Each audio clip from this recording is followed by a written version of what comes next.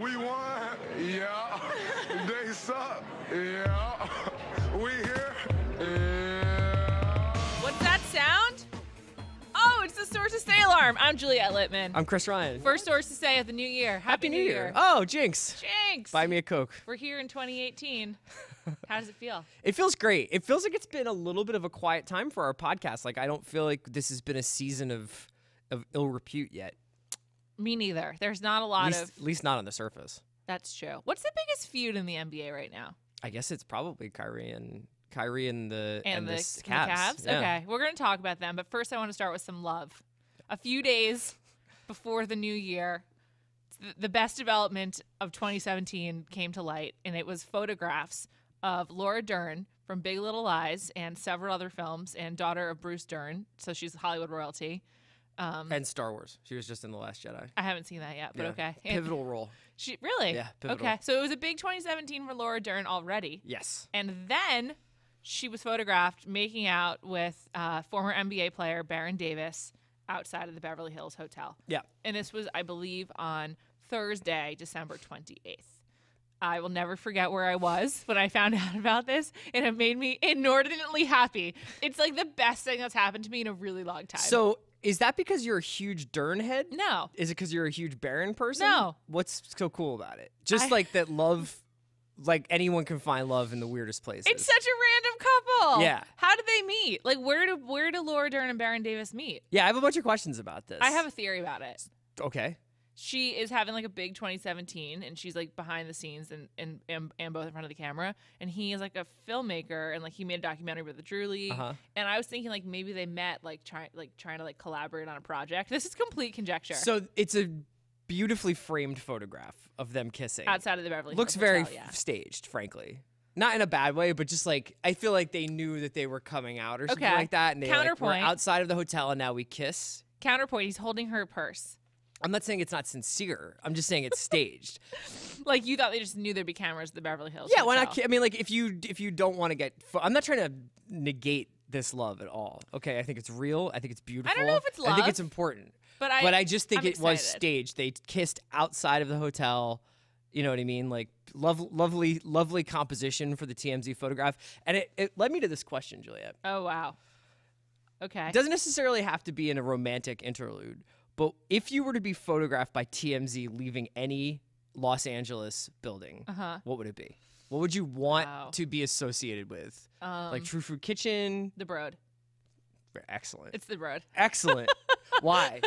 You mean with my hot basketball boyfriend, or just like in general? In general. Still- But yeah, a hot basketball boyfriend coming out of the Broad? Yeah, definitely. Okay. Me and my hot basketball boyfriend leaving the Broad is basically like the biggest dream I can dream right now. It's not true.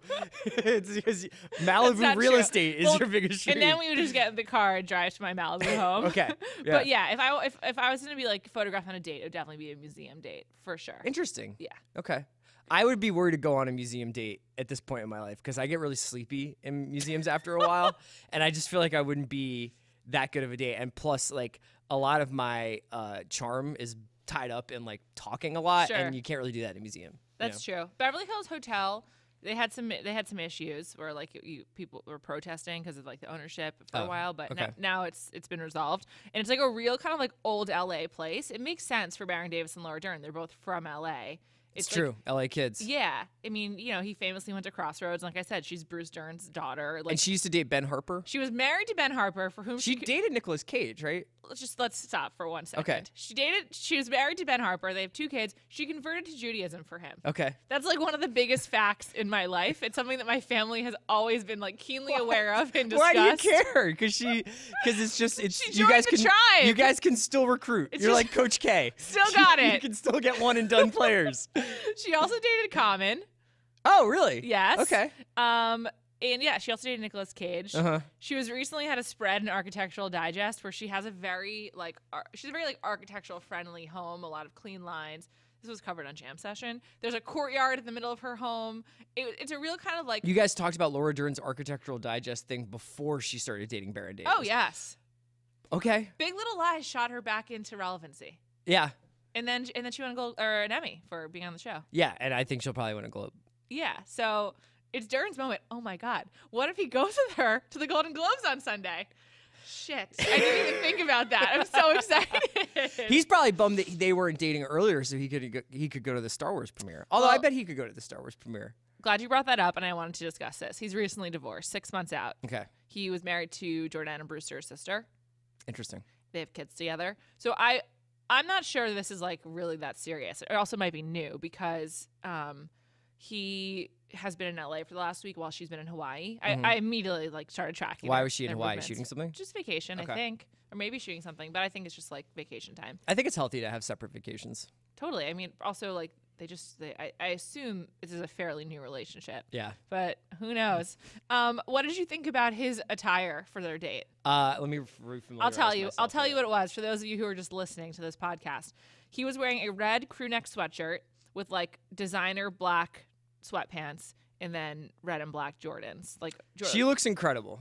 She's wearing a black raincoat type thing with a not fishnet but like a kind of printed stocking. Is that what that is? And then these designer ankle boots. Yeah, and like a tweed dress. She's doing great. She's going to lunch like near Columbus Circle. They're Alexander McQueen boots.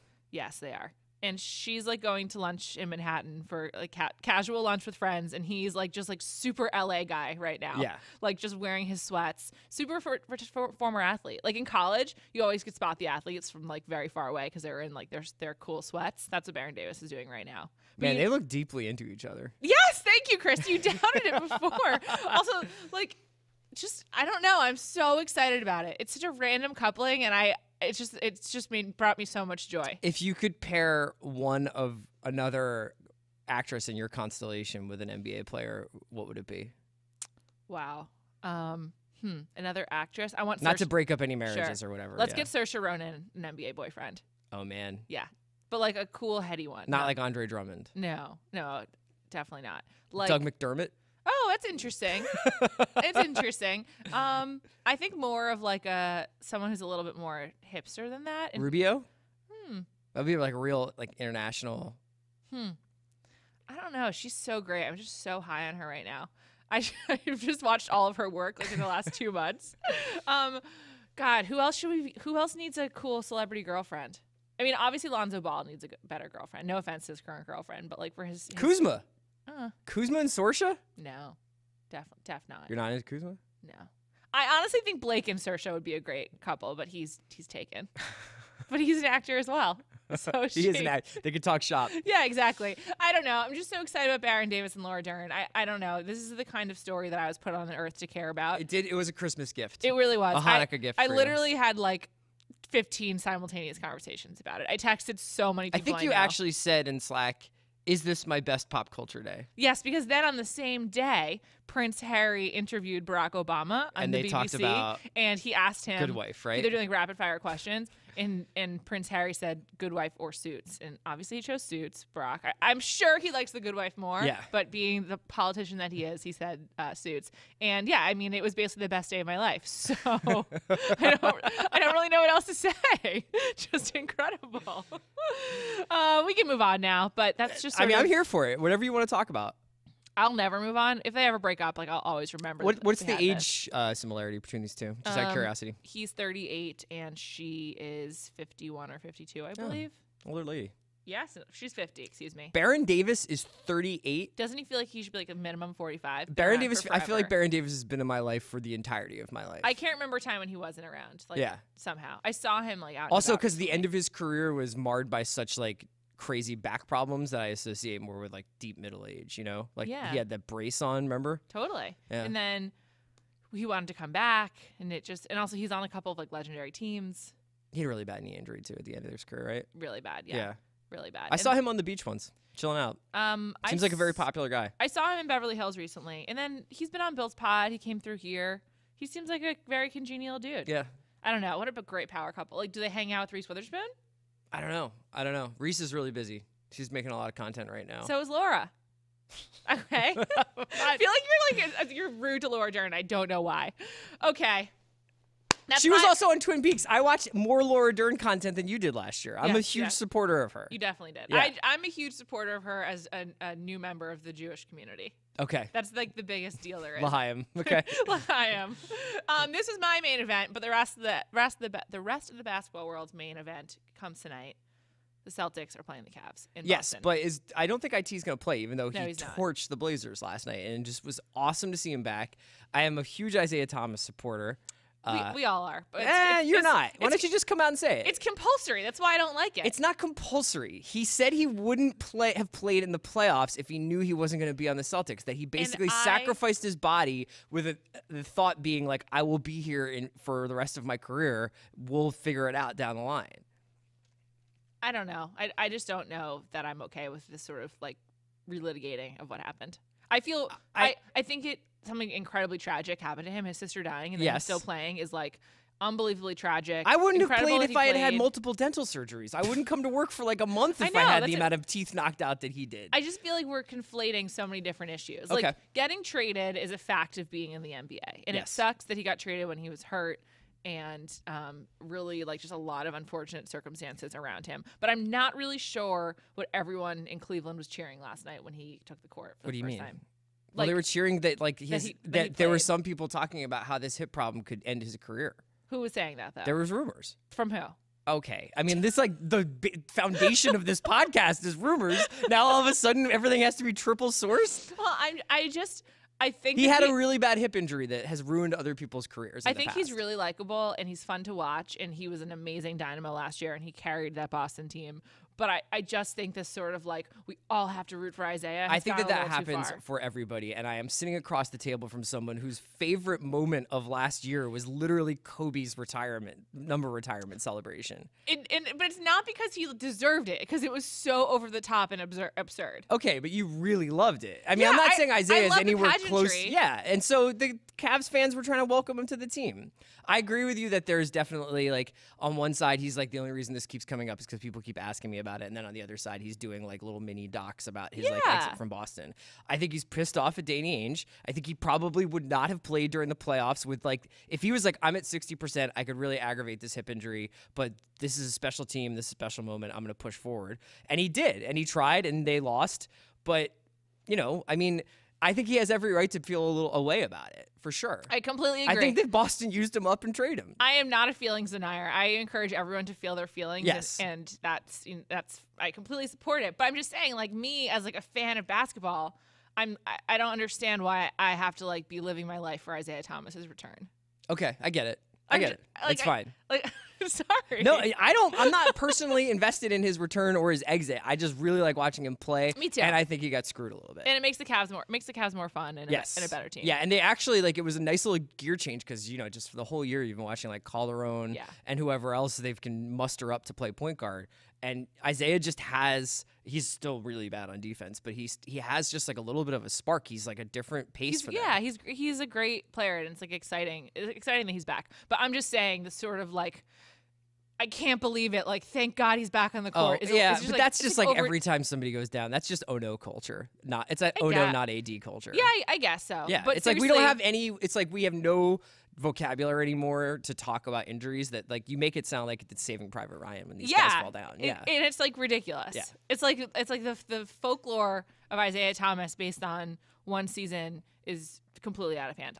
Like the tragedy with his sister is like so horrible. And sure, I don't want to like minimize that at all. I think that's he actually it's almost like this old fashioned thing where he was like this like you said, folk hero. Yeah, and because of social media, folk heroes are just like they incessant and they're just also like you just get so annoyed by it. Whereas like if this was just like on the back page of the Boston Herald in 1994, you wouldn't give a shit. Right. Yeah. It's just a lot. So anyway, he's not playing tonight. Okay, but this story churns and churns and churns. So for a while, it's been on Isaiah where it's like, is Isaiah mad at Danny? Did Isaiah want to play in the playoffs if he knew he was going to be dealt? Yada yada. And when's he going to come back? And they're playing tonight. They would said that he was not going to play tonight. I don't know now if that might be changed. This is a back-to-back for them. Yeah. But this morning, Jackie Mack on ESPN.com dropped a big Kyrie feature, and you just every time you think maybe Kyrie is like wrapped up like his speech that he's been giving this season, he just dials up some more stuff. She did. I guarantee, or I can't guarantee, but I would strongly believe that he probably said some like weird like Earth is flat stuff that she just didn't print. Well, let me just say, I think Jackie Mack might be my favorite basketball writer. I think so too. Right I totally agree. She doesn't. There's not the same kind of like sentimentality. Like it doesn't drench her writing, which I'm so sick of. Yeah. And she obviously gets really good access, and she had more like named sources than any profile I can remember. Just, there's also like a grace and a calmness to like her writing that I really respond yeah, to right now. There's no sort of like, here's my big drop, like read it up, bitches. Right. She's like Can you imagine if Jackie MacMullan was like, here's my drop, bitches? She really is like like the model for these kinds of stories. I can't believe the two people who host a podcast that starts with an alarm and is just about like sources say and screamed about Baron Davis and Laura Dern for 10 minutes are like, it's really all about the grace with which Jackie MacMullan handles herself. I like how she names her sources. I do too. There's very few unnames in there, and that is increasingly rare in the NBA. I only had to wonder like one time, like, I wonder who said this. So this is an interesting piece because I really encourage people to read it because it kind of begins as a Kyrie profile. Yes. And most of the times what happens when you get like a profile going is there is a tacit agreement with the subject that, at least in sports media, that things are going to be somewhat told from that subject's perspective, right? Or that it's not going to be necessarily all flattering, but that a lot of the stuff is going to be filtered through their lens. And what's interesting about this piece is that it's initially about Kyrie and it's about Kyrie's life, really. Mm-hmm. And then it kind of gets into Cleveland and it kind of changes perspective a little bit. And it's more about not only like what he was frustrated by in Cleveland, but maybe what was frustrating about him in Cleveland. Yes. So there's a specific scene where they were running, so they were playing in practice, and Ty Lue came up to Kyrie Irving and was just like, "You got to you need to speed up the play, like so speed up the tempo so we can get more shots." It's just basically, and Kyrie was just and like, he said specifically for RJ and JR. Yes. And Kyrie's just basically like, I can get shots no matter what tempo. Like, I don't need to play at a fast tempo. Like, I can get, because he can create space like from a standstill. And Tyler Lue is like, well, it's for other players on the team. It's about getting the ball to these guys. And he goes, that's LeBron's job. He says that's number 23's job. Right. He doesn't even say LeBron. Right. Which is fascinating. Yes. Sounds like a real prick. Yes. And also somebody who was just thinking about things from their perspective of like, I know what I'm capable of. It's up to these other guys to be capable of it as well. Yeah. And also like, this is another guy's job. It's also very sort of like without emotion, like this is what I do here, this is what he does, and like I'm gonna do my thing and he does his. What was really fascinating to me about this piece though, and it's something that I don't think goes remarked upon a lot, because this is a pretty unique trade in a lot of ways, like at least in terms of the way it's been talked about afterwards, because if you think back from some of the other things where people have forced themselves out of teams, like whether it was PG last year with the Pacers, or Melo even back from the Nuggets days, like when Melo basically was like, this is where I just want to get out of here and this is where I want to go and you should trade me now. This Kyrie trade it seems like a lot more rooted in Kyrie's conception of himself. And it has like a real kind of normalcy to it where you're like, oh yeah, maybe you were just tired of being in this specific situation. And it sounds like almost going to the finals took away some of the luster of being in Cleveland for him. It's like sort of like he got to the mountaintop. Yeah, it's like, what else can I really do here with LeBron? Yeah, there's a couple of anecdotes about how he's always like looking for a new challenge. I forget which one of his former teammates said it, but it was like he asked Iman Shumpert to ambush him in the layup line before games so he could like practice his finishes. And he was like, Kyrie makes things harder on himself on purpose. Yeah. And there's also a great anecdote at the beginning about when he first meets Michael Kidd-Gilchrist in high school and how he just sort of like brings it to him. And Kyrie just seems like a loner who wants to like be his best and like test himself, which doesn't necessarily lend itself to being a great teammate. Though it does seem like he has quite a few. Like, he's still friendly with the former Cavs players. For sure. I think none of these things are as soap opera-y as they probably come off in print. I think that also one thing this piece does is it's been rumored for a while that Kyrie was pissed that the Cavs thought about trading him to get the Paul first George. time to get Eric Bledsoe. Yeah, and when Dan Gilbert was still there. And because Eric Bledsoe is a clutch client, and it was like LeBron pulling the strings. And LeBron has openly said, like, that's nuts. That's not true. Yeah. That had been rumored for a while. I don't think it'd been committed to print before, but so it's sort of like almost like a... Yeah, I think Windhorst had talked about it. Like, people have talked about it, but it's been mentioned, but it hasn't been like confirmed or like sources, like this kind of like sourcing or whatever. So now it's like part of the record. That's kind of interesting. It changes the timeline of how we think about the Kyrie trade a little bit. And it also, like, one of my big takeaways for this as a Kyrie defender is like, like Dan Gilbert just breeds chaos. Like that's kind of like underlying the Cleveland section. Yeah. Where she's like, you know, Jackie points out that he never extends any of his GMs, and Gilbert met with Kyrie and his agent Jeff Wexler, and then he went to Vegas for summer league, and that's when all the details came out, and like all the basketball world is in Vegas together. Yes. And it just sort of made it actually, I thought in some ways absolved Kyrie a little bit, and also absolved LeBron, and just made it seem like the Cavs were a mess over the summer. Yeah, I think, I mean, there's also this underlying plot line that came up in a Sports Illustrated post off of this, or this morning too, which is just the idea that part of the reason why Kyrie also wanted out was just the lack of clarity on LeBron's. Now that feels like a little like counter programming to me. Like, well, it's not my fault. Like LeBron won't commit to Cleveland. Why should I? You know, and if I can get out while the getting's good and go to a contending team, like I'll do that.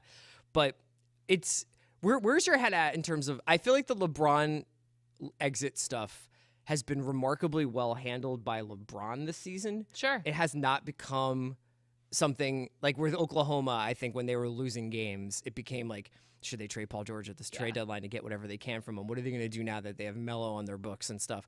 But LeBron has been, every once in a while, somebody will just be like, he's going to LA. We wrote about how Houston is a fit for him. People have talked about Philly, but like, he seems like he's having a really good season with Cleveland. He's probably going to win the MVP award if he stays healthy this season.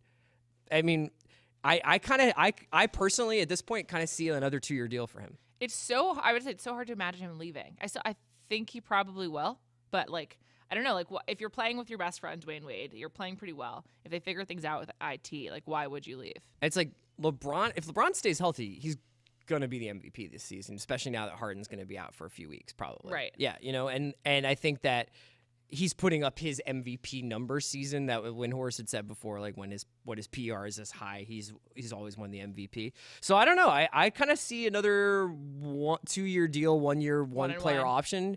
It may not be good for the Cavs in terms of their long-term planning, but it's probably good for Cleveland in terms of being the epicenter of the NBA. Yeah, and I guess it also just depends on like, what are the other options? Like, I don't know if the Lakers are really that appealing. I mean, everyone says... Well, we're going to get into that, yeah. Yeah, we'll talk about them in a minute. But, like, you're playing with Dwayne Wade. If they figure things out with IT, like, why would you want to leave? They have the pick. Yeah, they have the pick. They have the pick. They can trade it or they can use it. Kevin Love's playing much better. It seems like Still also... a soft conference. This is, like, the 4th year for Kevin Love and LeBron together, and it seems like they've actually really developed, like, a chemistry on the court in a way that... You forget, especially with these super teams, like sometimes it takes a couple of seasons for guys to get used to each other and their bodies go through changes. They change positions. They change styles. Like it's just really interesting to watch them. Who do you think wins tonight? Boston, because Cleveland's coming off a back-to-back, and that was a pretty tough game. Right. This is the part of the season where I just like every time anything happens, I'm like, I just look at the schedule and see how many games guys have played. Sure. So let's talk about the Lakers I'm a little looking bit. forward to it. Can we talk about the Celtics one more second? Oh, for sure. I love talking about the Celtics. Sorry, I'm just not ready to move on. I noticed that the Celtics celebrated New Year's together via Jaylen Brown's Instagram. He did like a slideshow. And this was alerted to me by our good friend, intern Andrew Sharp.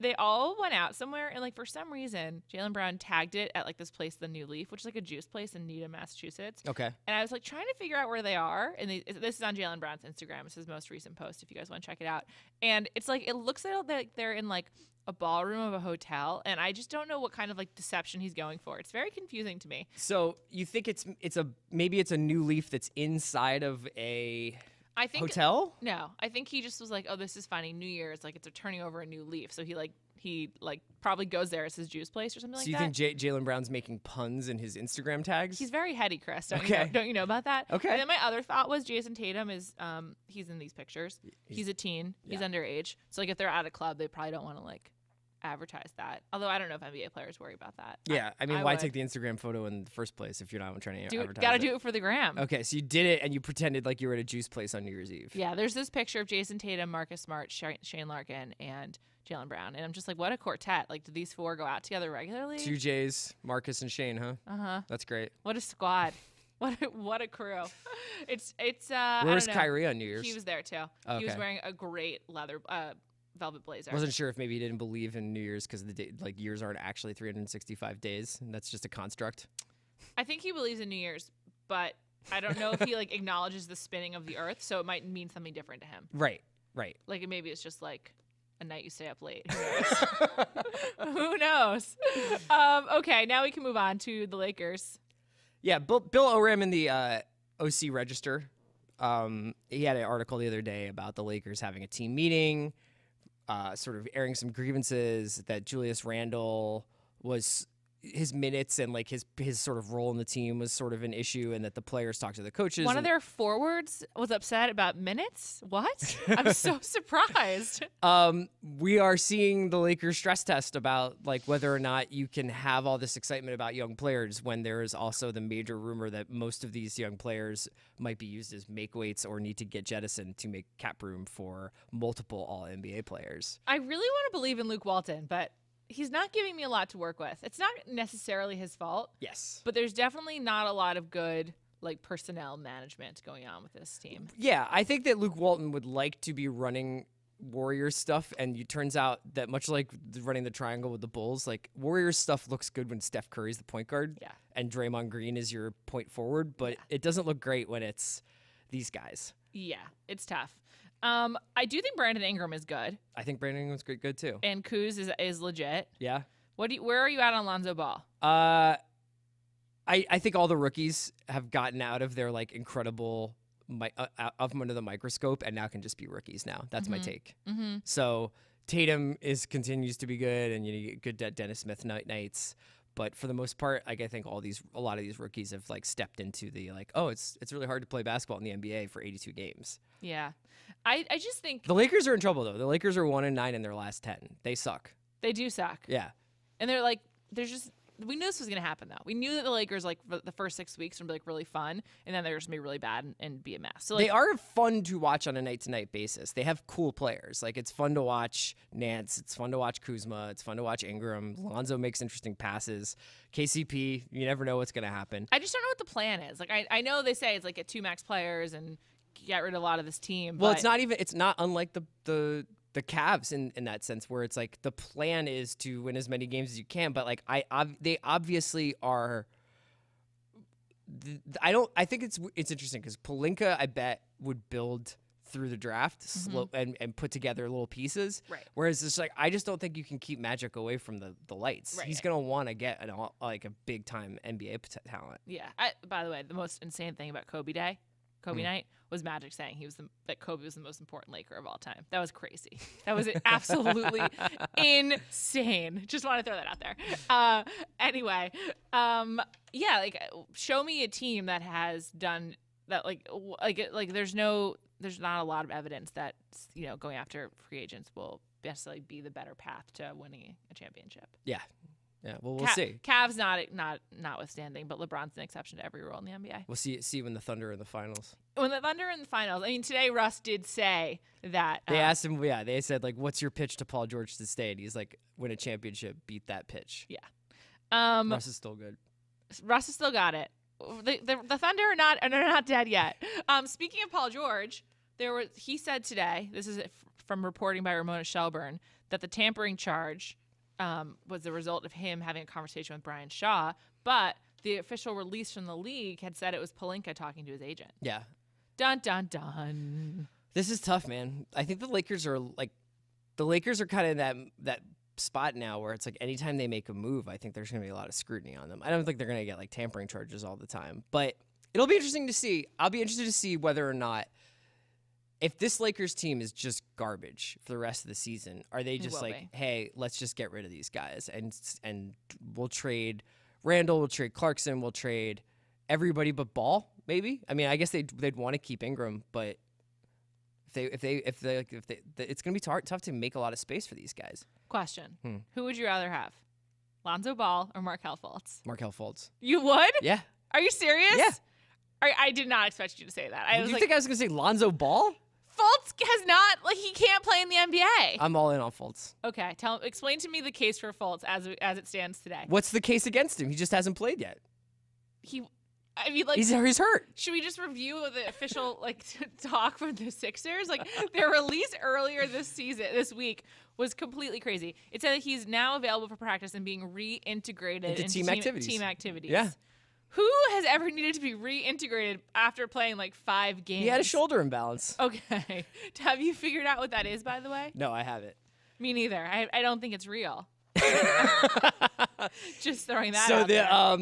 Fultz has been. There's been a very funny thing this week has been the raw footage of Fultz practicing at the Sixers gym. You arrive at work each day and immediately start watching it. Yes, I start watching it, and then it's like Fultz playing against a coach and bricking 15-footers.